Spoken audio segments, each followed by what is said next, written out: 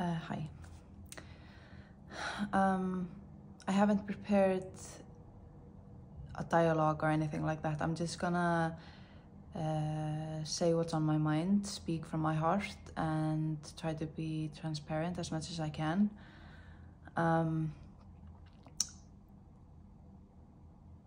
Being a elite athlete is not something I planned on being when I was young. I was never really good in any sport.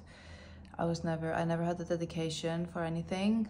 When I was young, I was always a chubby kid, and I did every sport imaginable and lasted like a month or two in it. So being an elite athlete it was foreign to me. But I have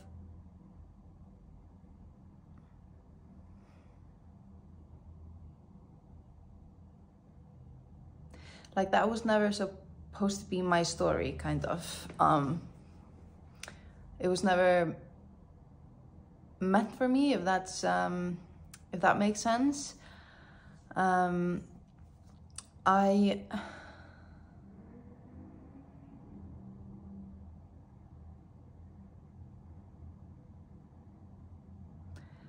have enjoyed my athletic career tremendously. I mean, it has taught me so much about myself, and I would not be the person that I am today if it wasn't for all my years in CrossFit. It's been 10 years now since I started, and it's just been a journey I could not have imagined.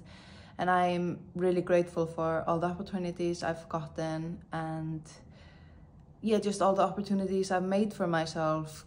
You can't forget that it's not just luck, it's a lot of hard work.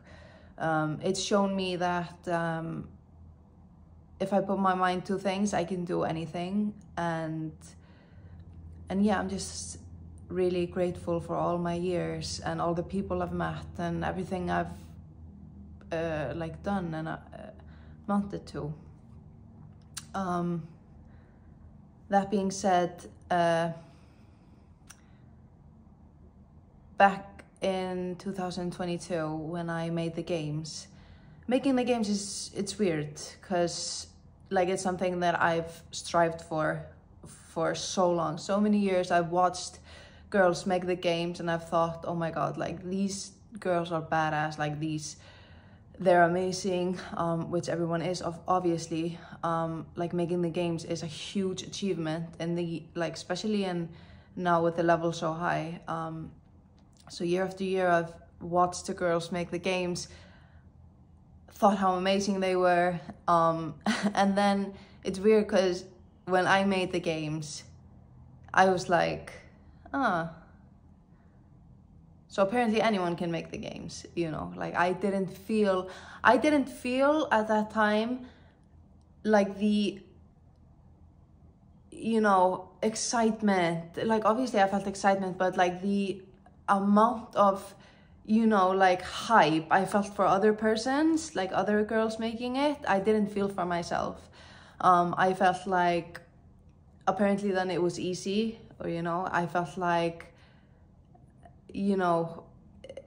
I kind of just by accident got there or something like that. I never really felt like I belonged there, which is sad. Now that I think about it, it's sad that I didn't take this moment and enjoyed it to the fullest. And it makes me sad that I didn't allow myself to enjoy it more, because you don't know how things will turn out. During the games in 2022, I was dealing with a lot of personal issues that I'm not ready to share just yet. Maybe someday, but not yet. But I just want to, paint you a picture a little bit. I was dealing with, just a lot of stress, mentally and physically. Things were out of my control. And things were happening that prevented me from doing my very best. I am all for, you know, shutting out the world and just doing your best, you know, like grinding through. But sometimes things just don't allow that, and you cannot, like, there's no way. Unfortunately for me, that was my reality. And every day I think about how it would have been if it wasn't, if I had just been, you know, 100% there. Because I do feel like I could not perform. And I didn't do good. And that makes me sad as well. That season took a big toll on me mentally. So much that I could not look, or,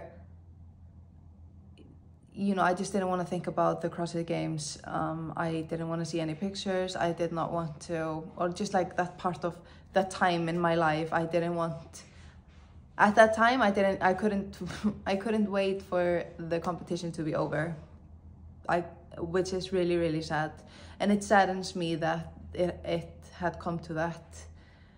And that was my reality of making the CrossFit Games and competing at the CrossFit Games, that I was not able to enjoy it like I should have and deserved to. So yeah, after the CrossFit Games, I had a tough time.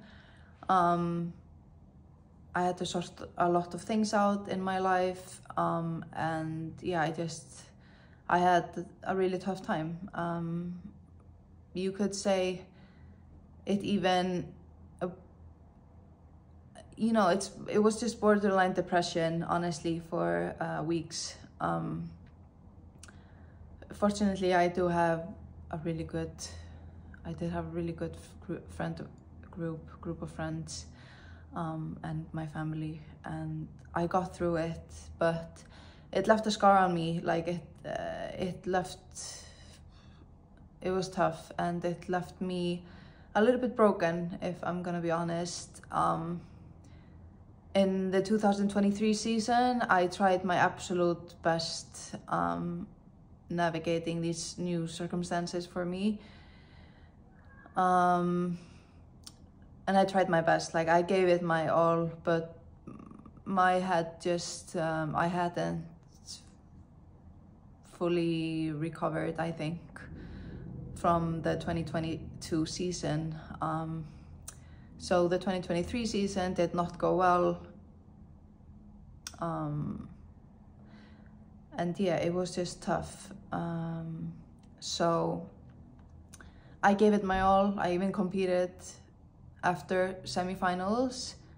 I tried it. And then in June, can you see the cat? Then in in June 2023, I decided to give myself a little bit of time to just figure out what I want to do.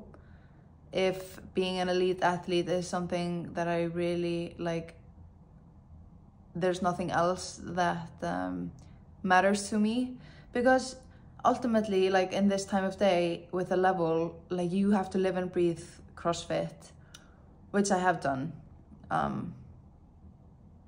But I just wasn't sure that that was something I would want to continue. So I gave myself some grace, and I gave myself time and space to just do whatever I wanted to do in the gym, just, you know, have some fun as well, because I don't want to lose the joy of moving and working out, because that really means a lot to me. And I could feel it like slipping away. So yeah, I gave myself some time. Now 6 months later, I have decided that I will be stepping away from competitive CrossFit. I feel like there is so much other stuff in my life that I want to take priority. And I want to use my time, I want to use my time and knowledge now to help other people. I really have this passion for, you know, just getting people to enjoy moving their bodies and working out, and yeah, I just want to focus my time on other things. Making this decision was one of the hardest things also in my life, because for so long I've lived and breathed CrossFit and I love it so much.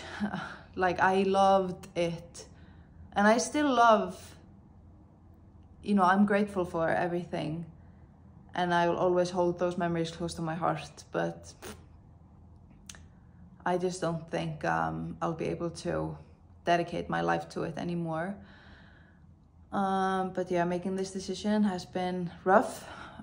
It's taken a while and you always feel like something is missing, like you feel this sense of emptiness in your life. I felt it does feel like a little bit meaningless while you're in this transition phase, because you don't really have like a purpose in life anymore. My purpose was always get up and, you know, work out, go to sleep, eat right, you know, do your best in the gym and do your best to recover and everything. And now it's just a little bit like weird. But I'm enjoying it still. I'm doing workouts that make me feel good, make my body feel good. And yeah, so I just wanted to come here, and I always try to be transparent and honest with you guys, and I don't want to neglect anyone. And I know you guys have watched me, some of you from the beginning of my career, and I'm so grateful for that. So I do want to continue to keep like transparency with you, and I do also want to start posting a little bit different content. And I felt like I needed a reason. You know, I felt like I owed you guys an explanation and not just, you know, a sudden transition that didn't make any sense. So yeah, love you all, and I hope you enjoyed this video. It's my first vlog ever, so yeah, I thought this was the perfect time to actually make a vlog and like use this opportunity to tell you the news. So yeah.